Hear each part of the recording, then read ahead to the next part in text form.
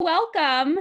Thank you so much for coming. It's really a delight to be connecting with all of our Far Villages panelists. And also we have a number of people that have been joining us on the regular from all around the world. And one thing Abayo and I have talked about a lot is, when we do these anthologies, very often we try and say, okay, we've got a couple of people in Chicago and a couple of people in Nashville, and let's put together a little event. But in the time of COVID, we've been able to just, choose readers based on, the topics instead of geography. And these events have been so wonderful.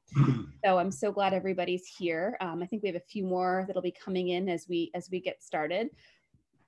So official introduction, I'm Diane Gettle. I'm the executive editor of Black Lawrence Press, and I'm just so delighted that you've joined us this evening for a discussion on reclaiming the artistic space with contributors from Far Villages, welcome essays for new and beginner poets. And here's, throw it up right there so everybody can see. It's a beautiful cover. And of course, we have the editor of the anthology, Abayomi Anamashin, here with us tonight. Welcome, Abayo. This evening's panelists will discuss the joys and challenges of carving out physical, mental, emotional, and temporal space in which to write. In Megan Merchant's essay, it will be lost in lint traps and found again in hummingbird eggs. How do we create this space? And once we create it, how do we make the most of it? David Maduli's meditation on ocean waves grapples with these questions and asks new ones. Dwayne Herman will discuss how the artistic space can double as a place of healing. And Claudia Savage offers practical advice for poets and writers with young children at home. Finally, John Gizlowski, I hope I'm getting that name pronounced well, will share his thoughts on writing in the face of tragedy and loss. I'll begin by introducing tonight's poet essayists who will discuss their contributions to the anthology. And as the panelists are speaking, please feel free to drop questions or comments in the chat box at any time, and we'll use your notes in our open conversation once all of the contributors have completed their presentations. So we're gonna get started with Megan, and I thought I bookmarked your bio, and now I think maybe I didn't.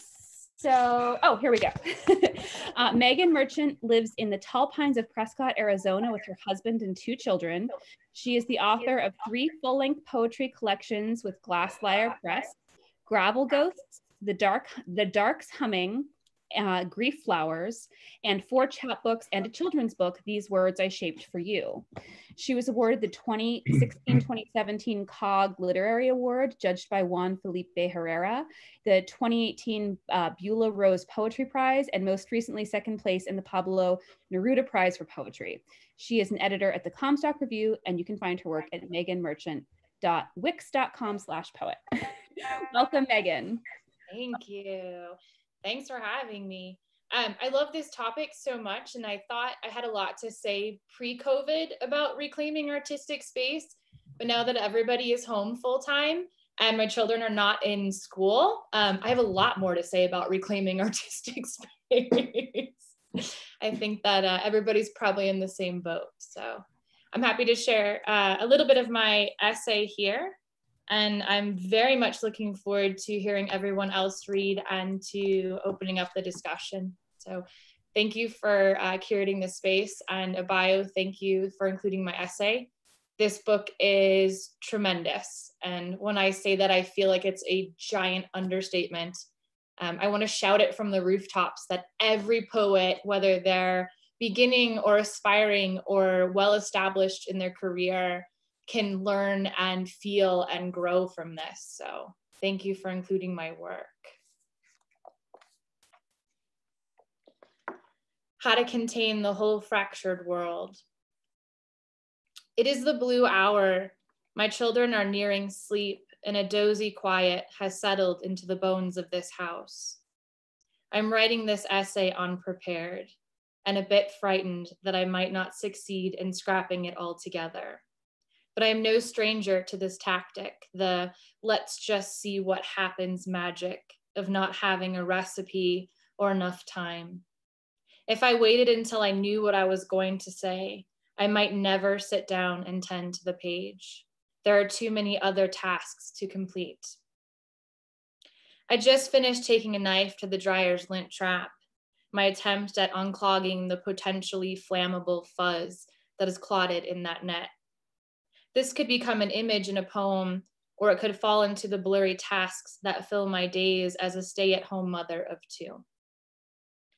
I have grown so familiar with this chaotic life that I'm actually afraid of the silence. I have taught my brain how to compose inside of the flurry of our daily agendas, loud joy, bleeping video games, and crying children. Out of necessity, I've taught my brain how to carry a poem until it's ready enough to find the page and not worry about catching it at the moment of inspiration or committing to it before it is gone. It is, after all, just a poem. It is not my son's daily seizure medication. It is not my children's safety or happiness. I have learned to release the assumed importance of creating, which in turn has bloomed a great appreciation when the poem tumbles into being. I have learned to treat it like spirit, one that I absolutely trust will show up once I can find the time to tend to it properly, even if that takes seasons. This past spring, we had 2 hummingbird eggs appear in a low branch nest. I visited the mother every day until she grew comfortable with my presence. I could have extended my hand to feel her bright feathers, but chose not to. Instead, I spoke to her about my day, the weather, and motherhood. When her babies hatched, she allowed me to linger breaths away from the nest. She showed great trust. When I spoke with her, it was no different than speaking to the poems in wait or honoring the creative process. That process is not mystical in the sense that it is wholly shrouded in mystery. Yet, I will be the first to admit that I do not fully understand how the poems come into being. I have learned over time this is actually of little importance. I see it much like I see the difference between religion and spirituality. One is a container for the other. The poem is a container for the spirit. I was a container for my 2 children who share my genetic makeup but are not my creations. They came from somewhere else. And if I spend too much time trying to logically puzzle it out, I would miss too many moments of laughter and joy. I would miss the beauty that is their lives. I would miss the lines, hymns, images, and sounds as they are unfolding.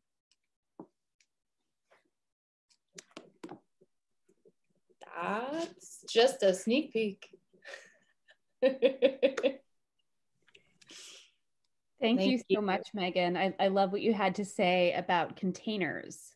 That really it resonated with me the first time I read your essay, and it shined back again, and I really appreciate that. Thank you so much. Thank you. Any like tips and tricks to finding time to write in the time of COVID? I mean, we can talk about this more at the end, but it seems to be the topic of your part of the topic of your essay. So the way that things have unfolded for us, so I have my youngest child has significant special needs, and when we had the stay-at-home orders, we lost all of his therapies and all of his support, and so I became his not only his full-time parent, therapist, teacher, entertainer, etc. And I struggled really much at first because I didn't have time to sit down.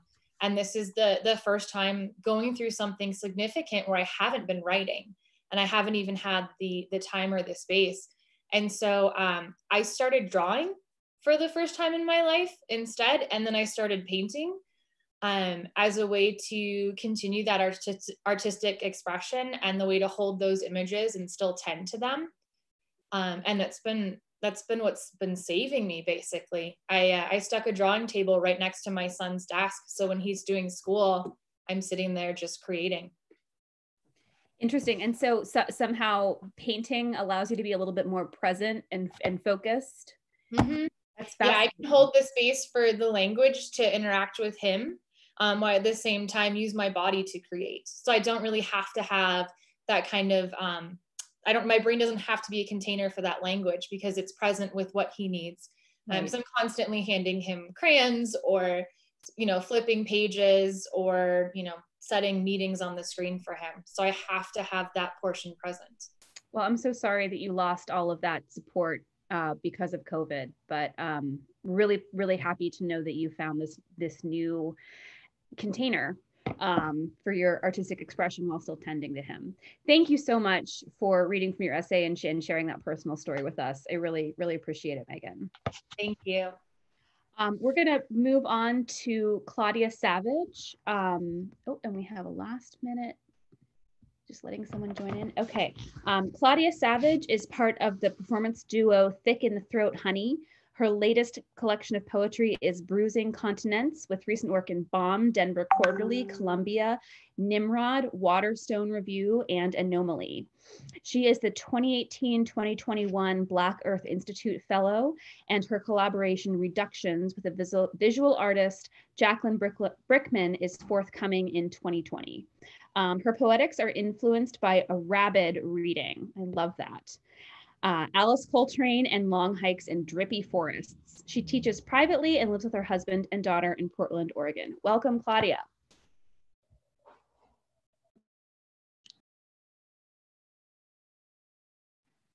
Thank you so much. Thanks so much.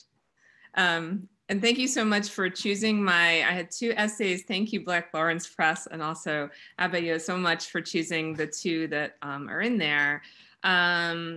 I decided to read, I was kind of cracking up about this, and similar to Megan, even just doing this reading today, I was like, does anyone have artistic space right now? I don't know, we're trying. So I thought I'd read the one about memorization, a little excerpt of that, because that is something that I'm continuing to do with my husband, the duo that I have with my husband. And so when we perform together, he's a woodwind player, we do that. So I will read from this. Reclaim artistic space through memorization. Writers are often a quiet, introspective group. We mull, we ponder, we say things like, I can't come over, I need time to gather my energy. When you have children, though, especially when they're young, constant need can take over quiet introspection. Nothing like 2 hours of water, water, blanket, blanket, mama, mama, for making your child's nap time become a mama necessity too. Getting your own artistic thoughts to arise in this din is ridiculously difficult. Even if you somehow magically still have a regular time you write, writing is not just about sitting down at the page. You need all the steps leading up to that moment. Reading books, observing, thinking about your characters, engaging the backyard dogwood starting to bloom. So how do you preserve mental space for your work? For me, since the birth of my daughter, it has been about memorization. Memorization helps me hold onto my own language for more than just a minute. It has become the only way I can quiet the 2-year-old's burgeoning vocabulary lodging in my head. It's easier than you think. Even in high school, I remember theater kids running around reciting their lines. I have found the easiest way to memorize is to pick a stanza and just repeat it to yourself. Maybe it's been years since you think you memorized anything, but I guarantee that you do it all the time. I'm sure there's a favorite recipe you put together without looking at a cookbook because you've done it dozens of times. Or somehow you remember that new extra long password for your computer at work. Memorizing your work requires the same skills of repetition and practice. The added joy is that you are internalizing your work into your body. Take 10 minutes at the beginning of each weekday writing session and pick a piece you feel strongly about. This is no time for humility. Memorize work that you will like thinking about during the weeks to come. These lines, as you lie in bed, sleep deprived and cranky, will help you remember why you make art. So I thought I'd stop there.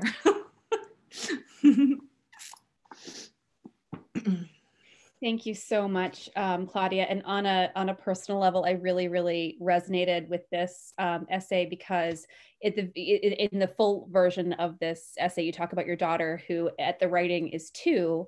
And I also have a 2-year-old little girl who's bopping around upstairs somewhere with her father. So I know all about what it's like to try and engage the artistic, or often in my time, editorial space with a little one. Oh, look at that. Yeah, and I think it's been one of the things that's been really powerful for me. I mean, my husband and I talk about this all the time. We met at an artist residency and fell in love, and you know, we were living a very bohemian lifestyle at first, and then once we had kids, suddenly it was like, oh, someone has to make a living, and there has to be some level of routine, and oh my goodness. And I think what it taught me is that there's like no one method that's going to serve your whole life. That to me is the biggest thing I tell my students. It's just kind of, you have to like allow yourself to continue to evolve with whatever's happening with your life. And of course, now with COVID and all these sorts of things happening, I too, like Megan, it's been very difficult for me. I got a fellowship to finish a book, and I've been having a terrible time because I've been working and childcare and everything's condensed. But what I find is that recently my husband and I did a gig, and I was like, I'm just gonna do this one poem that I memorized, even though we're gonna just record that, and just to have that moment in my body, to kind of, the way you recite when you memorize, the way you say those lines, it's super powerful to say them to your children so that they see you as this other being, not just this person that caretakes them, but like this, you have some level of autonomy that I think is gorgeous. My daughter thinks everyone's an artist too, just we've totally corrupted her. So she assumes everybody makes art. She's always asking, like, it's, well, she's not entirely wrong there. So, exactly. So many people are incognito artists. That's right. I love there is no one method that will serve a whole life. And Abayo dropped that in the chat box. I love that. And it's also a way to approach craft, right? There's no one method that's going to help you through your writing life. If it's going to get pretty boring, in fact, even if you can wind up being a one-trick pony if you just have this one thing you do again and again and again. Right. So, well, thank you so much for that, Claudia. I really appreciate that. Next up, we have David, and please tell me, is it David Meduli? Am I saying that right? Okay, yeah. Great. Hi, David. David is, again, we have so much discussion of family in these essays. You'll see this showing up again and again. David is a father of 2, veteran public school teacher, DJ, and the author of the chapbook 333 1/3, an alumnus of the Vona Voices, Las Dos Brujas, and Napa Valley Writers Workshop. He was the recipient of the Joy Harjo Poetry Prize in 2011. Born in San Francisco and raised all over, he is a longtime resident of Oakland, California. He completed his MFA in creative writing at Mills College with a fellowship in community poetics. Welcome, David. Thank you so much. Thank you, Black Lawrence Press and Ohio, and for editing and presenting this beautiful and crucial book. I'm honored and excited to be here with you all. And yeah, I'll read the first maybe couple sections of the piece, which is kind of put together. It's kind of a mishmash or sequenced from different pieces. So there is poetry, essay, and kind of reflection, all kind of mixed up into it. All right, so it's called Short Breaks. And yeah, Ocean of Home. I could always hold my breath underwater a long, long time, even as a little girl. Back then, I could read the same book over and over for hours. I could also go for days without eating. In the vast ocean, there are endless, continuous waves. At times, they build in frequency or amplitude, but they are always coming. The vast ocean is also many oceans, and there are many shores the waves reach. There are waves approaching the Farallon Islands, and at the same time, there are waves barreling toward the southern Philippines, the Cape of Good Hope, the Caribbean, and so on, and therefore, and such and such. Imagine the ocean is the great pool of consciousness of the universe. The waves are the forces that carry those thoughts, ideas, memories, bodies, spirits, colors, sounds, words, breaths. They are always present and they are always whirling, reacting, colliding, mixing, submerging, and surfacing. Having barely made it through the first semester and just starting a new one in an MFA program with a 1-year-old and 3-year-old in tow, tough news came in the form of a thin white piece of plastic. My wife was pregnant again. Not knowing how to respond, I dropped the takeout lunch on the table, mouthed, "Oh," and then headed out for my writing time that had been previously agreed upon and Google Calendared. I didn't write. I parked at the library and leaned back in the car seat, drifting in and out of sleep.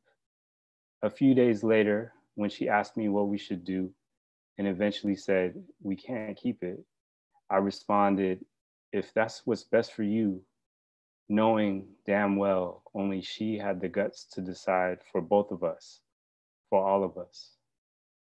Green gold, vein shoulder blade gold, not hangnail gold, broke ankle gold, lost larynx gold.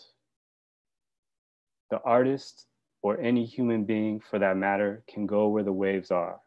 There are many maps and markers and documents from those before that point the way. There are also living masters who can take us to secret or secluded reef breaks and shore breaks, places that have been passed down through the ages.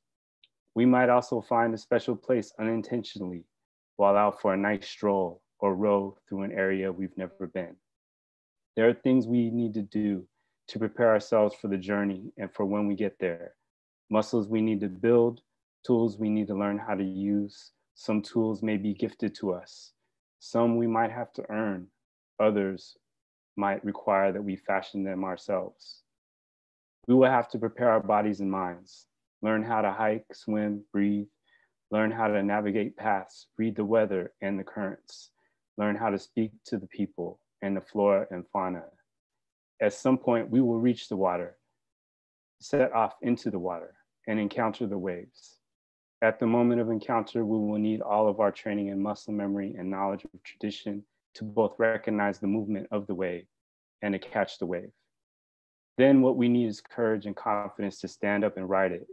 To ride that wave for that instant or moment in time, and some definitely last longer than others, is to be immersed in the consciousness of the universe. The artist's hand, tongue, body, mind, and soul are moving in unison with the universe. What the artist creates is both reflection of the ancient and projection of the futuristic.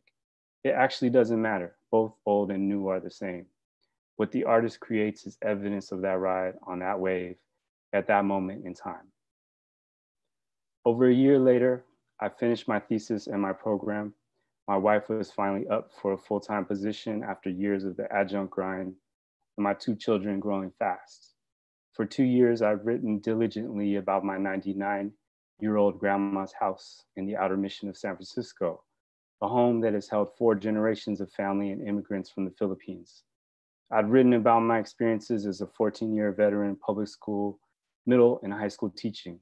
I've written about life through the lens of music, through the ears and fingers of a DJ. But it was in this last semester that I began to understand and attempt to investigate the confluence between fatherhood and writing. I created a private blog and enacted a daily practice of audio recording my children's voices, snapping photos and jotting down things they say. At 2 and 4, they were discovering language, testing it out, playing with it, experiencing the joys and frustrations of expression. Every night, I would review the media on my phone and write a response, prose, a poem, a fragment, whatever came. I would tell my classmates I learned to steal my kids' best lines. More importantly, I learned to be more present in my time with them and do my best to give them their dad at his best. I'll pause there. Thank you so much, David. That was wonderful. And it resonates a lot for those of you who were with us last week. We were talking a lot about, we were talking about the poet's journey, but there was a lot of discussion about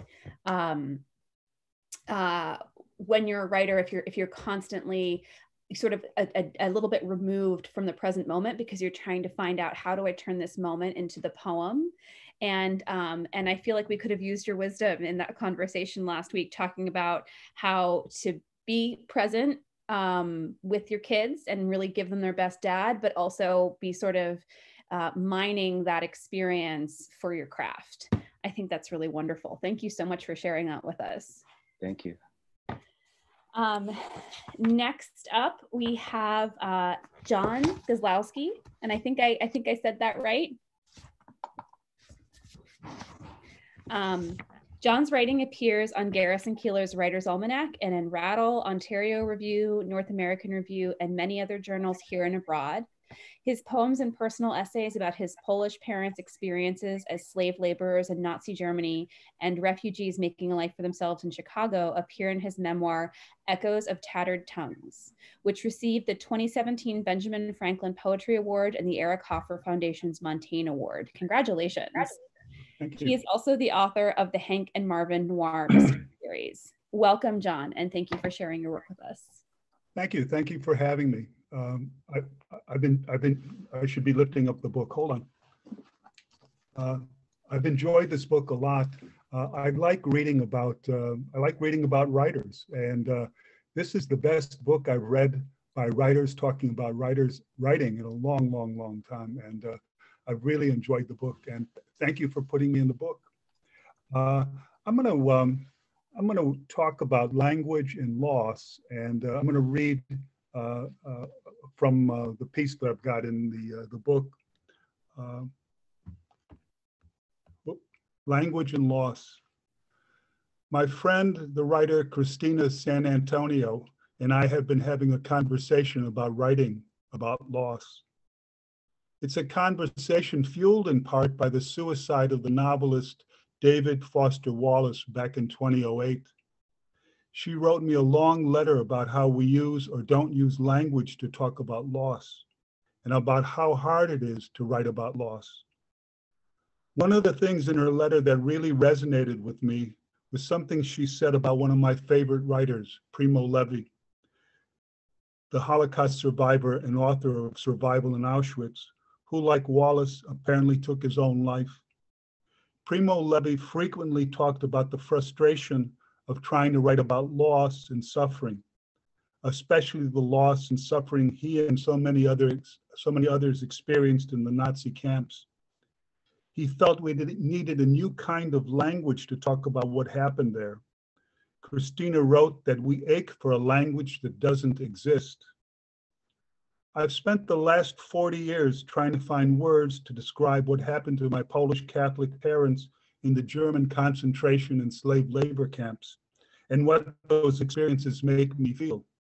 I write about this event or that image, and no matter how powerful the original event described by my mother or my father, I can't really describe it, explain it, bring it out of the past.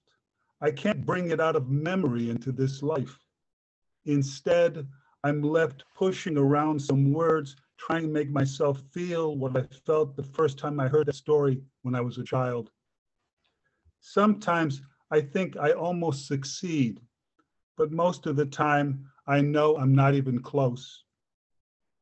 For me, the poems that work best are the ones with my parents' actual words in them. Those words are the real thing. In my poem, Here's What My Mother Won't Talk About, my mother refuses to tell me anything about the murder of her mother and her sister's baby, and my mother's own rape. All she will say to me is, if they give you bread, you eat it. If they beat you, you run away. Likewise, in my poem, The Work My Father Did in Germany, my dad tells me what he said to the German guards who tormented and beat him and blinded him. He said, please, sirs, don't ever tell your children what you've done to me today. There are bits and pieces of their words scattered throughout my poems, and when I read those words out loud, my parents are there with me. I'm again a child listening to my father tell me about the day he saw a German soldier cut off a woman's breasts, or listening to my mother tell me about the perfect house she lived in the perfect woods in eastern Poland before the Germans came. My parents' words are a kind of magic to me. But how do I convey this magic to other people? I think sometimes that all I can do is read my poems out loud and show people how those poems affect me. I guess what happens then is that my words become like my parents' words.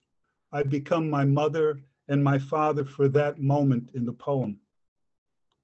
Sometimes I think this touches people, conveys the magic to them that I feel. I've seen this happen at some of my poetry readings. A person stands up at the end of the reading when I invite questions and he doesn't say anything. He just stands there. I don't know if the person even has a question. Maybe he just wants to show me how much he feels my parents' lives. Or maybe the loss I talk about somehow reminds him of a loss he experienced and couldn't talk about and still can't talk about. For me, one of the central images of the Bible is the image of the Tower of Babel. It represents, in my eyes, the moment when humanity became trapped in language that would not communicate what we need to communicate. It was a second fall from grace. Our lives became chained to a language that doesn't convey what we feel or what we mean. Although we have this deep need to say what we feel, we often can't explain it to ourselves or to other people. Sometimes our words fail us, and sometimes other people fail us. They can't bring themselves to listen to our stories of loss. It's hard to take on that burden. When my father was dying, he told me a story about a Lithuanian friend of his in Buchenwald concentration camp. A story about a Lithuanian friend of his in a Buchenwald concentration camp who had made love to a German woman and contracted VD. This friend came to my father and asked him what he should do. My father said, "Go to the river and drown yourself." His friend thought my father was joking, and he went to another friend who told him, "Tell the Germans what you did." My friend's father did that, and the soldiers killed the woman, and then they beat my father's friend, castrated him, and killed him. 50 years after his friend's death, when my father was telling me this story, he still didn't know what he could have said to his friend to save him from what happened. No matter how hard it is to tell someone something, no matter how hard it is to get beyond the babble, we're caught up in it. We're caught up in it. Oh, excuse me, I'm going to read that last paragraph. No matter how hard it is to tell someone something, no matter how hard it is to get beyond the babble we're caught in, I think we need to try. Will it change the world? Make anything different? Make it better? We can only hope. Okay, thank you.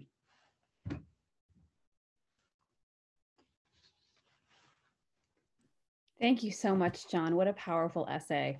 And speaking of words falling short, powerful doesn't quite do it.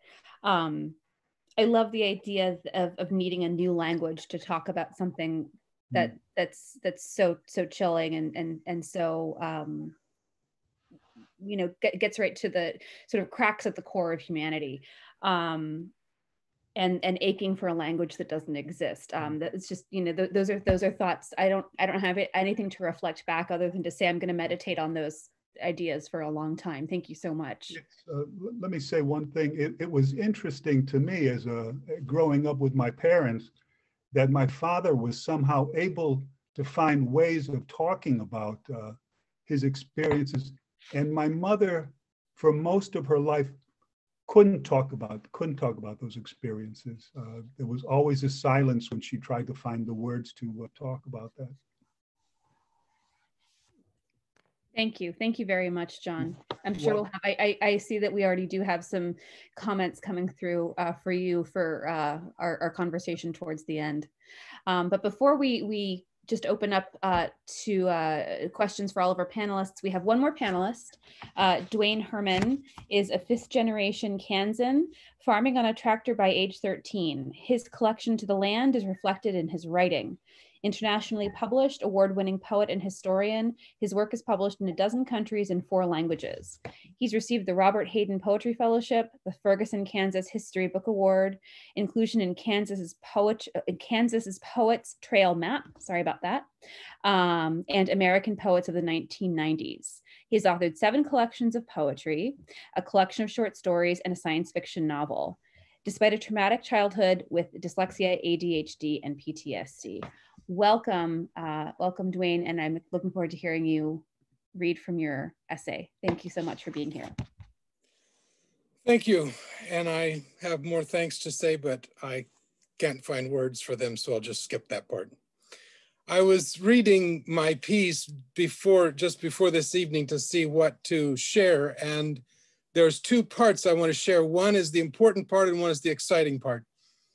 And as I was reading it, and as I wrote it, I remembered this experience that I'm going to share still is the most exciting experience in my life. And it happened when I was 5 years old, which was more than 60 years ago, but it still is. And so I just want to share that part. One day I was in a place far from home and I was told that 2 writers were also there, real, honest to goodness writers. Did they look anything at all like the normal people I knew? I had to find out, but no one could know. I was told to stay away from them, so I could not be obvious. I found out where they would be located. I figured out a way to get there unobtrusively. I determined the best time for sighting them, then set my plan in motion. I crept silently, carefully, and slowly. I could not give myself away. I didn't want to be disobedient. As I crept closer to them, I began to hear a sound that I'd never heard before. It sounded much like rain.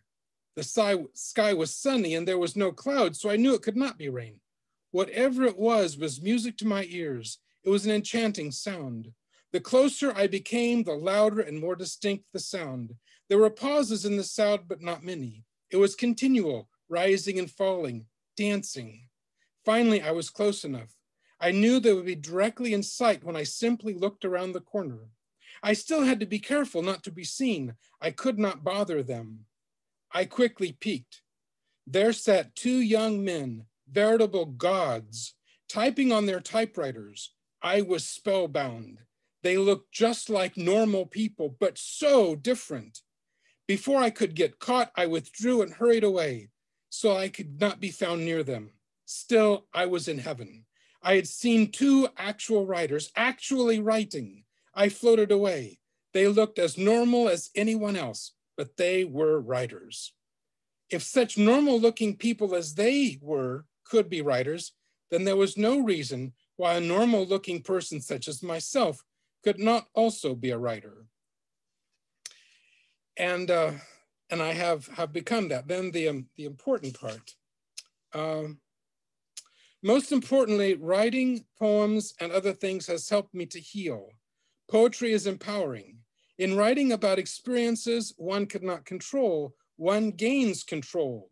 Writing is empowering. I control what I write. When I write about my childhood, I gain control over it. Poetry is power. And I didn't actually didn't have that clearly until I read about it. And I was doing it, but I didn't understand what I was doing it. But when you write about something traumatic, you control what you write about. And so therefore you can gain a level of control over that experience. And my childhood was, yes, abusive and a few other things. And I started running away from home when I was 2.5. I was suicidal before then, but I started making stories about that time also, because I'd had a dream and I wanted the dream to continue. And so I continued it in my head. And I couldn't write anything down because I had to do work, taking care of my little brothers and sisters and things. But I always made a story in my head. At night when I was going to sleep, when I was riding on the school bus. So I was always creating in my head. And gradually after I left home and got through college and I had a little bit of time and I would begin to write things down. And then when I retired, I could really write things down a lot more. But it was having those stories in my head, and that's where they come. I mean, they come while I'm working. And so that's the space that it starts in my head. And then when I can write them down, I do, and I carry paper with me and I write probably wherever I am and whatever paper there is if I don't have paper with me. So that's a little bit of that. Thank you, Dwayne. Thank you so much. And I really appreciate, everyone being so open with personal stories. And I suppose that's necessary to talk about reclaiming artistic space. How can you do that without getting into the personal? So now we're going to open the discussion up for questions or comments. And I'll begin. So please feel free to add some things to the chat box, but I'll begin by going through, I think somebody unmute, want to have something to say? John, is that you? Oh no, I was just unmuting my microphone. Sorry. Oh, okay. Well, we have a lot of comments for you, John. Dr. Dulika Raj, who's joining us from Bangkok, said, I'm working through poems and material from the partition, and your talk resonates so much with the memory, loss, and connection with the legacies of the atrocities that are buried in our families. Thank you. Thank you for sharing these stories. We are all caught in that tower. Wow, Dulika, thank you so much for adding that comment and sharing that with us. Claudia Savage writes, thank you so much, John. So many of our families can't talk about generational atrocity, but we see now in this moment how important it is to not forget.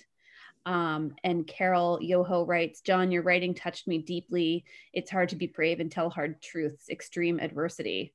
So clearly your reading really touched a lot of people. Thank you so much. Thank you very much. I like writing about my parents. I couldn't write about them for a long, long time because I wanted to get away from the sort of problems they were having as refugees in America. But I'm glad I did write about my parents. And when I talk to people about writing, I encourage people to always write about their parents and their own lives.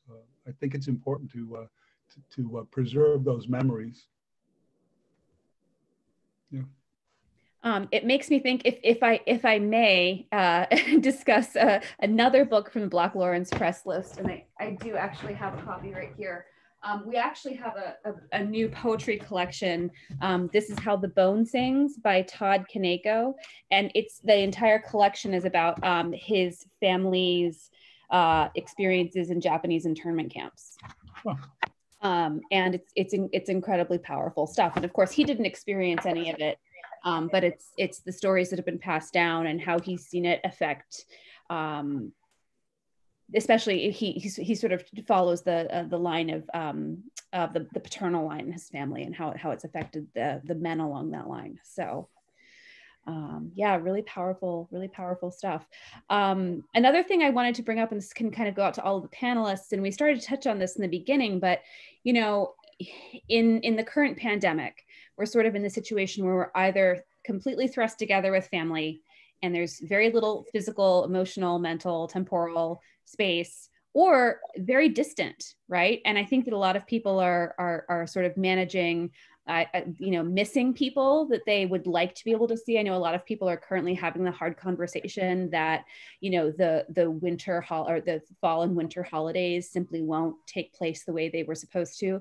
And then also struggling with, people that you could maybe use a break from. So how are you sort of dealing with, finding space now? I mean, I know you were writing these essays before COVID. And Megan, I know you touched on that a little bit with painting. Does anyone else have comments or suggestions or just experiences they want to share? Well, I'm one of the people where everything is distant because my children live in different cities. One lives 500 miles away. And for her and I, the hardest part is we can't hug anybody.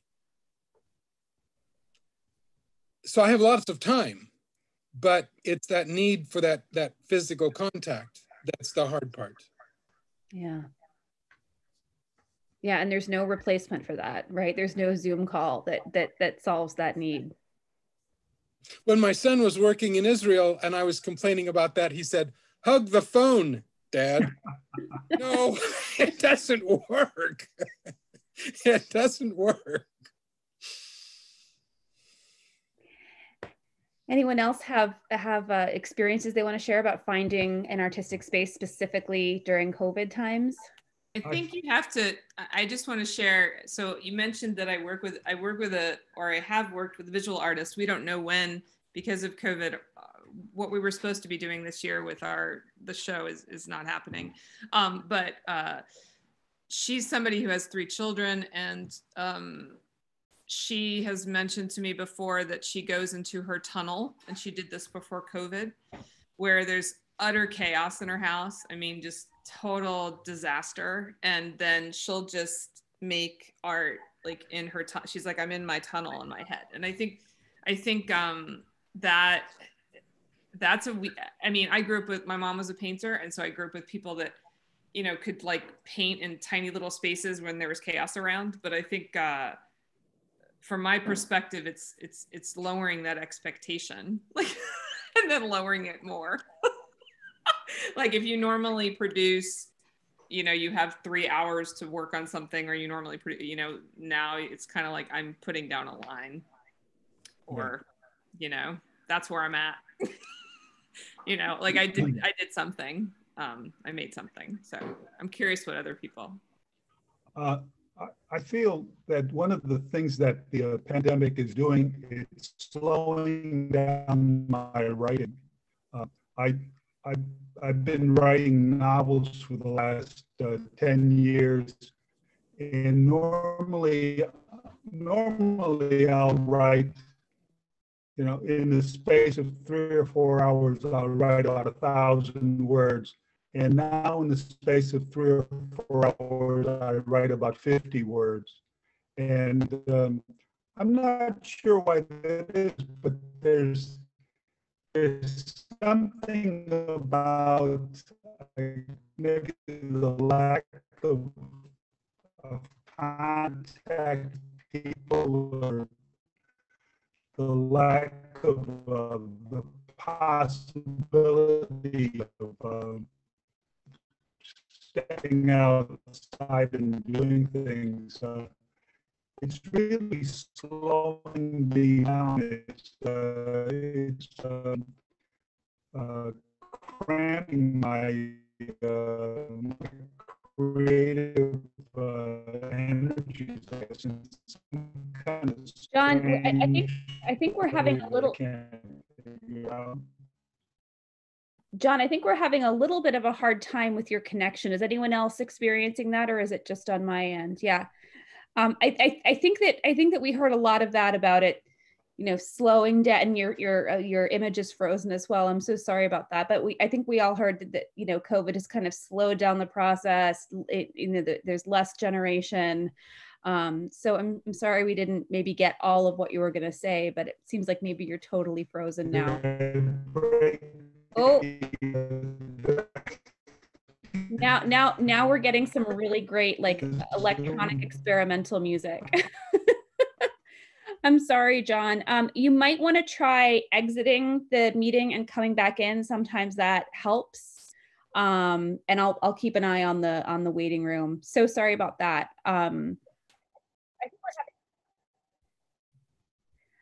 We have a question from our editor, a bio for Megan Merchant. Knowing that the poem will be there when you have the space takes a great deal of trust. How long did it take you to trust that your poems will be there when you finally have time to write, and do you struggle with it? Thanks, Abaya. I struggled so much with this. I actually went and started when my Am I back? Oh, Now we're getting back when my kids were little, and I was okay. I'll try. them. Can you hear me? I can hear you. I think something from our previous chat with John kind of overlapped for a second. Cool. I don't hear it anymore. I think it's done. Cool. Yeah, when my children were very little and I was staying home with them, I worried a great deal, and it was kind of a giant stressor of like, how am I going to find this time and space?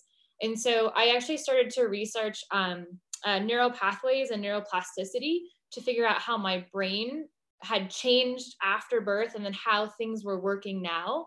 And I also learned a lot about, there was this beautiful speech that, and I'm trying to remember who I heard it from. I think it was Pema Chodron, who talked about the storehouse of consciousness, this idea in Buddhism that as we're moving through the world, we have this basement-like structure in ourself that we're collecting all of these sounds and images and things that our brain is picking up that we're not conscious of.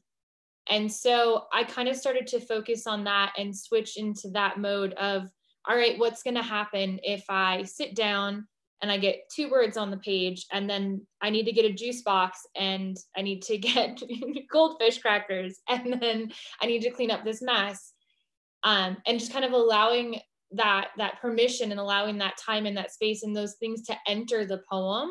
Whereas before I was a fierce defender of like, I'm going to sit in my office for 4 hours and stare at the blank screen as this luxurious process and call myself a writer.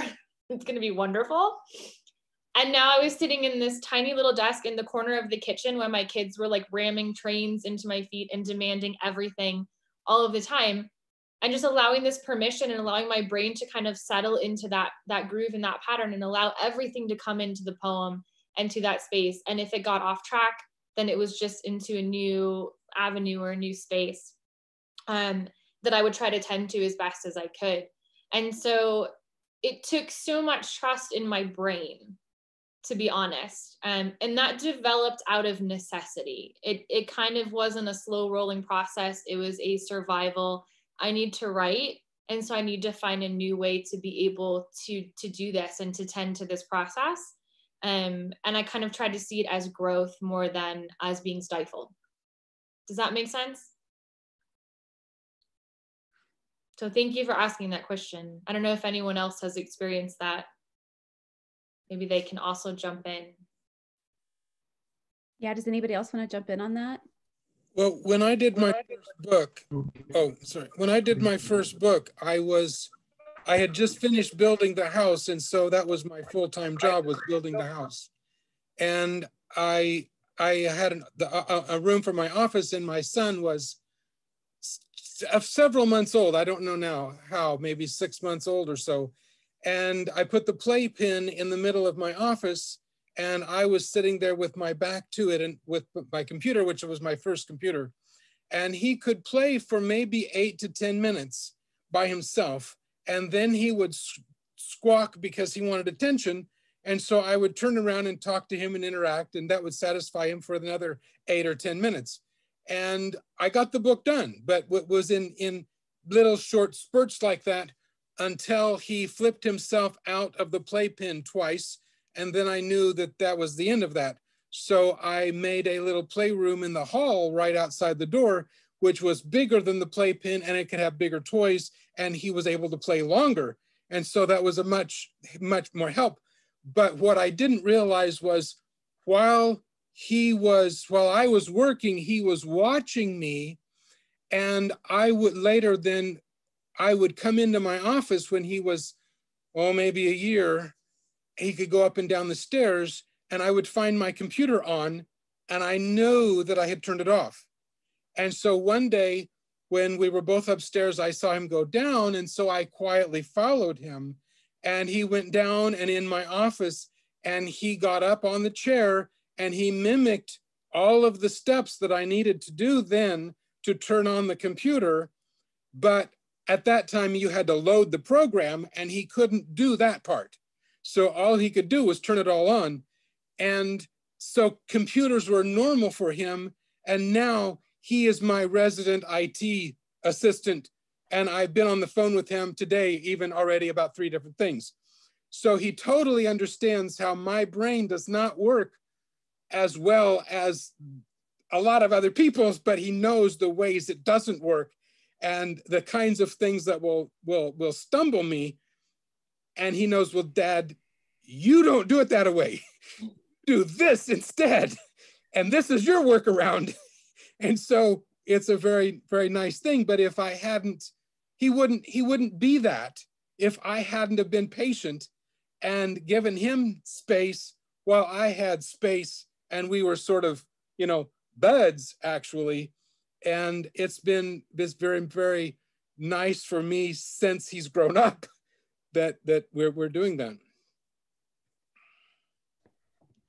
Thank you. Yeah, that kind of dovetails into another question that I had, which was actually the physical space that people create for themselves. I mean, you know, of course, depending on where you live, you might be in a place where it's quite easy to get, you know, a spacious home without the rent or the mortgage being too high, or you might be in a city where every square inch is is really precious. And so if people would be open for talking a little bit about how they choose and their actual space where they work and what they put in it and the objects that are important to them, I always find that so fascinating.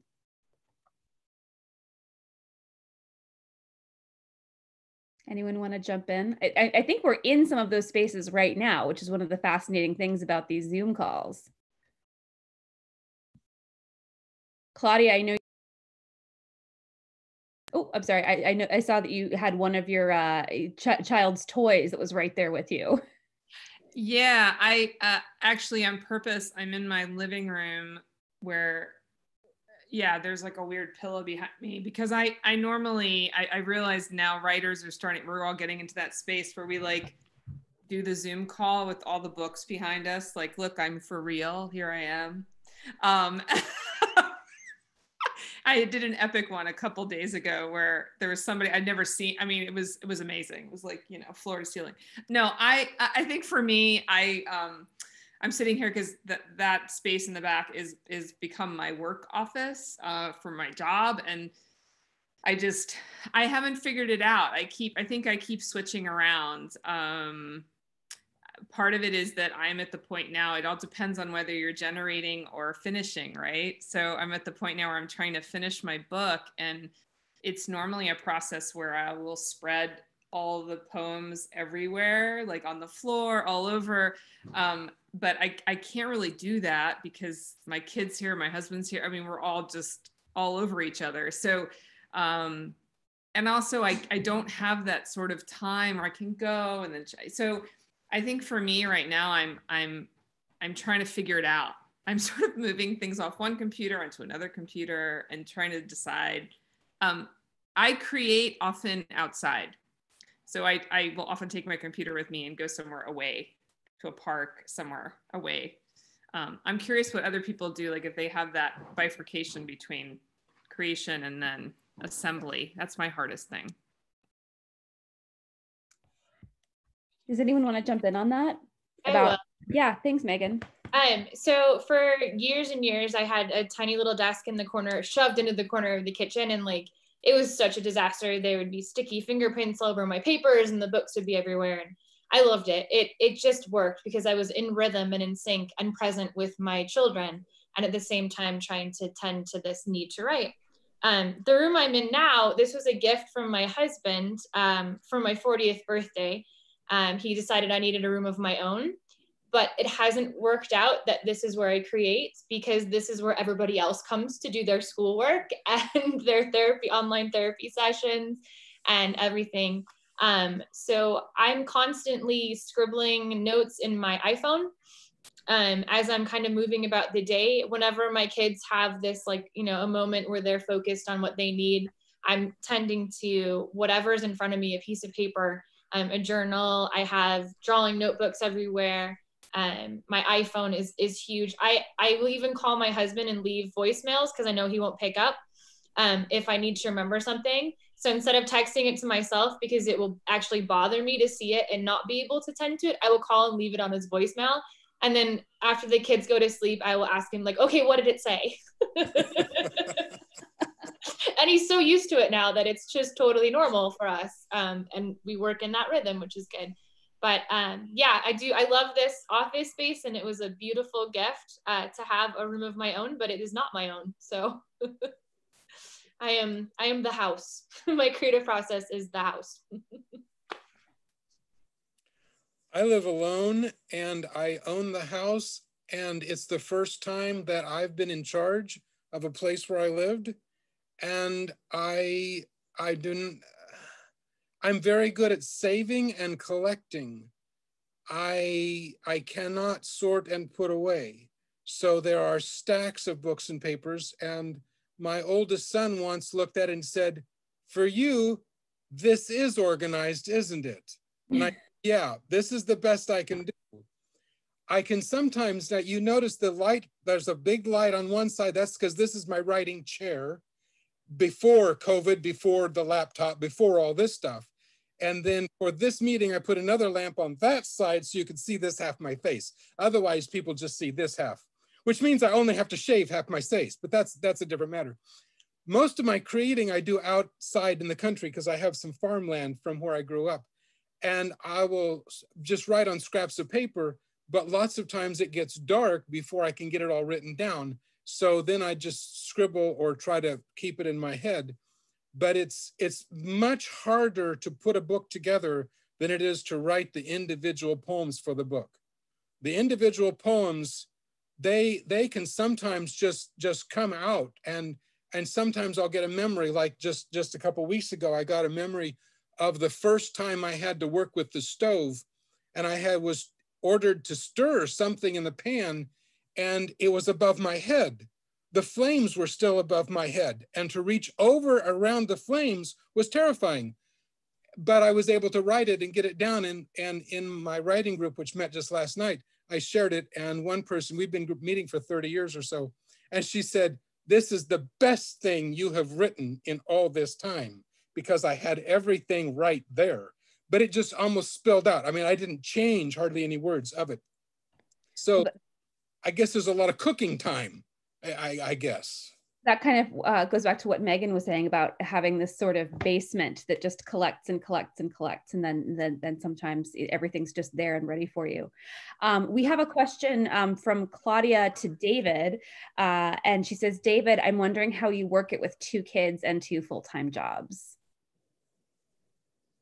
Thanks, Claudia. Yeah, I mean, a lot of what everyone's been saying has been resonating with me about just embracing the messiness, you know, not necessarily trying to carve out specific time and space, but letting the time and space that you're in kind of provide for an opportunity here or there to write something down. You know, with the kids right now, and, you know, definitely my wife and I are balancing, you know, working and them being at home with distance learning. And it's definitely like, we're still not really into a rhythm with the school year for how, like, I'm still pretty baffled. Like, I'm a career educator. I'm still pretty baffled with what my students, my kids, like 2nd grade homework is supposed to be, or like what time they're supposed to be in their class. But what I do know is that at some point we have to get outside, because it's, you know, it's just too much. And there's just too much. It's hard for me, especially, to see them on the screens so much. And so, you know, fortunately for us being in the Bay Area, you know, also tragically there being the fires and everything lately, and just a lot of the tough things happening. But when we can, you know, the redwoods are 5 minutes away, the beach is 10 minutes away. So either or just even just walking around the neighborhood. My daughter, she is some of the best times for writing is when we go to the redwoods, she brings her notebook too, and she'll kind of facilitate the writing, you know, and be like, okay, we're gonna stop here at this log. She'll set the timer. You know, she'll kind of give me prompts, you know, hey, daddy, you could write about that tree over there. And just to kind of do it alongside my children is the best, and kind of a carryover from what the muscles I had started to build when I wrote the piece, you know, a few years back, is yeah, just kind of going with the flow, and not resisting the moments when it's hard, or the days that go by without writing. Just knowing that, again, like you all have been saying, like trusting that the times will come. And David, are you still working as a public school teacher? So are you doing all of that remotely as well, in addition to helping your kids with their home learning? Yeah, I mean, right now I'm in a role kind of supporting and training and coaching teachers. So it's not as intense as I would say as teachers who are holding the day-to-day planning and holding space for students. But still very much in the mix of the planning, the district, like what is distance learning, what are our goals, and it's very yeah, it's challenging, it's tough. Thank you for sharing that with us. Any other questions that people want to drop in about artistic space, creating it, holding it, changing it, how we have it at all with COVID? I have a follow-up question. So I've been thinking about the title of this section, and I love the essays in this section. And I've been thinking about it all while our panelists have been talking. And I've been thinking about those people who feel as if the conversation has left them. They are no longer part of the community. So somebody has a child. Children give us so much wonderful experiences. It's a privilege to raise a child. But also the reality, as people have been saying, is that our artistic spaces begin to shrink quite a bit because the kids require a lot of time. You're raising a whole human being for the very first time. They look to you for the blueprint of the world. So, and many people tend to just say, you know what, it's too much. I'm going to put this on hold for some time and try to come back to it. And the reality is that some of those people begin to feel as if there's just no way they can be part of the conversation anymore. It's left them, the boat has sailed, and so on and so forth.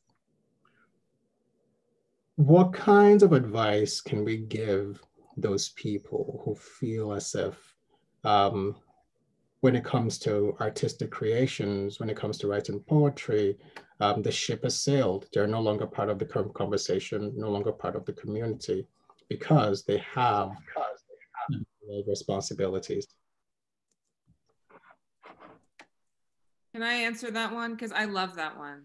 That's like the best ever. Because my husband and I, when we first had our daughter, we did a podcast for a while under Thick and the Thread Honey. Like we just interviewed all of our friends who had children who we knew we joked, did not have a sugar mama or sugar daddy. In other words, we didn't interview any of the artists that we knew, like, oh, your wife's a pediatrician, whatever, like you have time. And I think there's two different things there, where one is, what is it you want to, are you an artist? Are you achieving for yourself?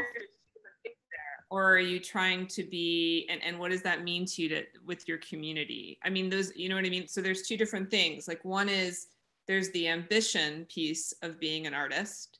And then there's the piece of self-fulfillment and being, giving your heart to the community. And so I think for me, I had to find that place where I'm constantly checking in to say, why am I creating? Why am I making something?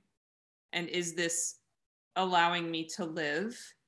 And in which case, does it matter if I submit this work? Does it matter how many books I have out in the world? Like, how am I cultivating? And I think doing the podcast was really powerful because we talked to artists in all different disciplines who had children. And the number one thing was they were all like, if I stop doing this, I will not exist as the person I want to be in the world. So yes, I am not able anymore to go out and drink whiskey until 3 a.m. with my writing friends. I cannot do that. And I may never do that, but I don't know that that is the goal. Just to say, I think maybe the goal is how I give myself to others with my artistic practice when I can. So, yeah. I'll piggyback on that. One of the things that we say around here is fuel the jet. And that literally means like, what helps me to feel most like myself, to feel energized, to feel like I can take on all of the daily necessities and tasks. And that is creating some form of art, whether it's writing, painting, drawing. It doesn't matter. Like I could take a piece of paper and fold it up and have this whole imaginary conversation in my head, but that's fueling the jet. And one of the things that I really struggled with was if I take away from my children, from the time with them, from my family space, then the system will collapse. And it took a long time for me to recognize that that's false and that I actually am the system. And that if I'm not in a place where I feel the most human and the most alive and some little bit of joy, then the system will collapse. And so I love what Claudia said about like, what's the intention there? Is it to, is it to be ambitious and to have your work out in the world? That might not always happen and that space might not be available. But if you're doing it for yourself to fuel the jet, then it's really vital that you do that. That would be my advice.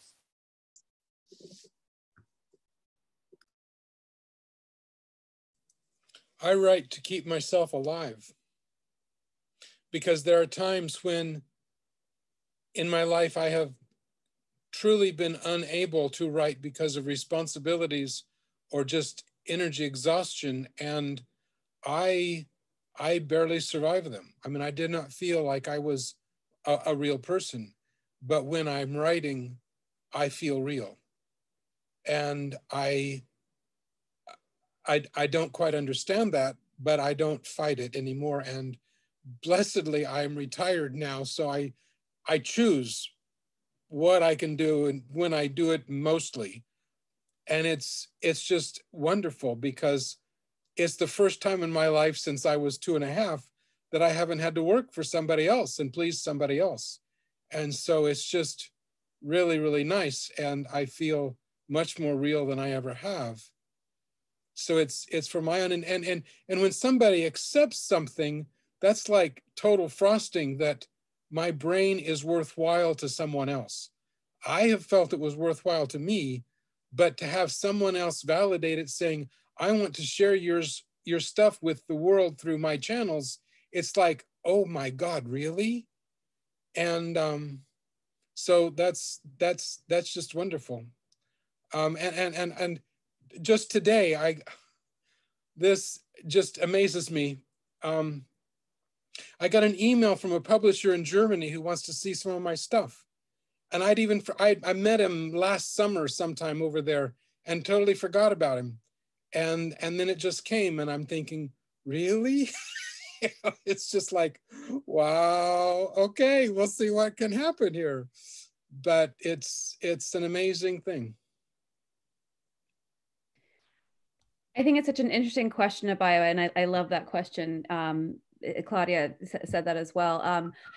One thing that it strikes me is people start something and they start a career, and I've seen this now that I've been working on this press for about 15 years. People go through times where they're publishing a lot, and maybe they have 2 books out in 3 years, and then all of a sudden you stop hearing from them and you don't see them in the journals where you used to see them. And they used to get emails and used to see them on social media with new poems. And then I've had people email me saying, hey, I've been going through a rough time, sometimes just with writing, but sometimes with other things as well that impacts the writing, and feeling like it's very hard to get back to it. And one thing that I always think of and that I often mention in these conversations with people saying like, I'm trying to get back to my writing is, so, you know, I'm a writer and a publisher. My husband's an architect. And one thing that we say all the time to each other is, you know, we have friends who are like dancers and actors and athletes, and there's such a expiration date for most people, for people in those careers. You know, when you have a physical body that is so reliant on, you know, being at your peak or, you know, just looking a certain way. And we feel so grateful that we found these paths that we can do as long as our brains keep up. You know, there are writers who are still working in their 90s. There are architects who are still working in their 90s, and they're vibrant and they're exciting and they're doing things everybody wants to know about. And you just don't see that in other careers. And so when I'm having these conversations with people about coming back, I say, there's so much time, you know, you're not done. You could have your next book out in 20 years and you'll still be, as the bards go, pretty young, you know? So that's one thing that I always try and say is, you don't push it and don't feel too bad about yourself. And I reflect this back to myself because so often writing takes the back burner to the press and to publishing, which is not a complaint because I really love my job, but I don't write nearly as much as I sort of imagined that I would have earlier on in my career. Is it okay if I add to that? Yeah, of course. So sometimes we may feel as if having all this space to create, we are, because we have that space, we are generating our best work. And that's not often the case, right? Just because we have the space doesn't necessarily mean that what we are doing is necessarily worthwhile. There's a place there, I mean, there are times when writers should go through fallow periods where they're not producing, when they're not writing. It's okay, I think, for people to experience life, make mistakes, and have children if that's what they want to do, and go through all kinds of things because it's called living. I don't think poetry or even fiction, nonfiction, all these things, any genre of writing is removed from living. And that's what I used to think. And this is what my children have taught me. You know, they couldn't care less about, oh, poetry, what is this thing? But, you know, let's play games. Let's, you know, run around. Let's play in the yard and all these things. Maybe then they'll come around and say, oh, Daddy, you do poetry? What's that all about anyway? And it reminds me that the world is bigger than the little 4-square room where I create stuff. I think there's something to be said for that. You're not betraying anything if you're going through life, if there's things happening in your life at the moment that you can't control. I don't think you're betraying anything. And, you know, it's okay for you to go through a week, a month without putting pen to paper. It's not a race. Just thought I'd put that out there too. I have a friend in Nebraska who's a couple years older than me, who's a cattle rancher. And a few years back, he looked at me and he said, Dwayne, my body is done. I cannot do anymore. I have destroyed my body just in trying to stay alive and run this ranch. You, on the other hand, you got a lot of time ahead of you and you can still do it.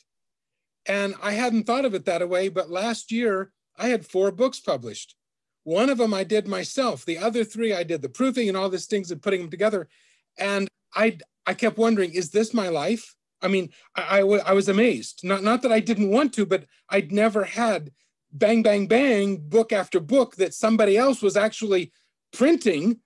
And I was just doing all the support stuff. I mean, you know, and it was very amazing. And so it has given me a lot of hope that even though I couldn't write before in my life, that maybe I will have time now going forward. And I have 2 of my grandparents were in their late 90s when they died.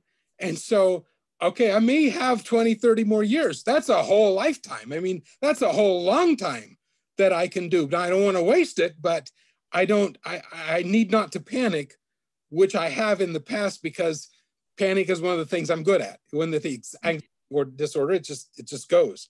So I'm trying to say, okay, pace myself. It's okay. I've got time. I've done some stuff already, and that's good. So it's a very interesting shift, trying to say, okay, I do have time, but I don't need to waste the time. And it's very interesting right now, this transition sort of. Thank you, Dwayne, and thank you so much to everybody on our panel tonight. I just dropped a few things in the chat box here, as you'll see. If you are still looking for your very own copy of Far Villages, I dropped the link in the text box there, along with a coupon code to get 25% off. And actually, we have a bunch of BookFest coupon codes we're using right now. So that one's through the Brooklyn Book Fair for the rest of the month. You can get 25% off Far Villages and any other book in our list. And also next week, and I might have a bio talk about this a little bit because he's going to be our MC next week. We are going to have an event same time next Tuesday with Stephen Page, Jose Angel Aragus, Ben White, Gillian Parrish, and Kari Treese and Catherine Hummel discussing poetry as seeing a way of the world. And also in the chat box, I dropped in the link if you would like to register. Abayo, do you want to say a little bit about next week's event? It's going to be amazing. Ooh, you say that all the time. Oh, thank you so much. Well, I think that we're just about coming to the end of our time. And I know we've had a little bit of problems with the sound. I'm sorry about that. You know, Zoom is what it is. But I'm just so grateful to everybody who's been joining us for these events, and also to our contributors. I'm so very proud of this anthology. And one thing that many people have said, Abayo included, is, you know, if only you'd had this wisdom when you first started. And that's one of our goals, is to get this book into the hands of poets on the cusp, poets, you know, in the bud, and we hope that we can accomplish that. And thank you for being part of the many offerings that we have in between these covers. Thank you so much. It's a wonderful conversation. I appreciate it. Thank you. And we'll continue it next week, same time. We hope to see you there. Thank you, everybody. Thanks so much. Bye, everybody. Thanks, everyone. Have a good night. Thank you.